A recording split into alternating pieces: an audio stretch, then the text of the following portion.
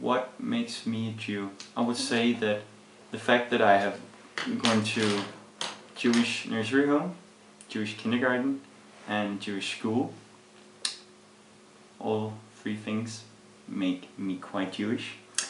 But it's probably not that I have went to these institutions, because that doesn't really matter. It's more like a feeling inside.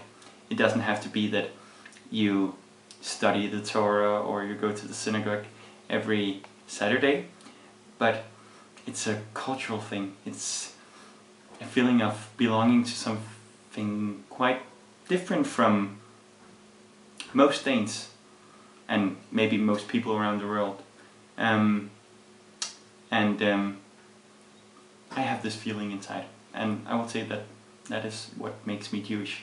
I haven't experienced a lot of clashes between my Danish identity and my Jewish identity, but if I have to think about one or maybe a couple, I would probably talk about the quite recent discussion in the Danish society about circumcision and whether it should be allowed or whether it shouldn't be allowed.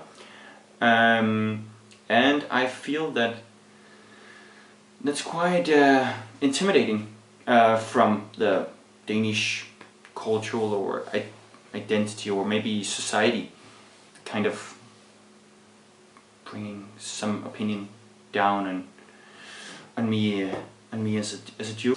But another example could be when I played for Hakoah, the Danish Jewish soccer team, and we were playing this other team, I think it was SSB, and they called us Jewish pigs and Jewish scumbags.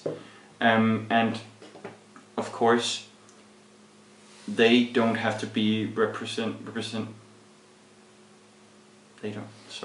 don't have to represent the Danish culture, but I guess since they are part of the Danish society and they live in Denmark, you could say that was a clash between what could be categorized as Danish culture or part of Danish society and my Jewish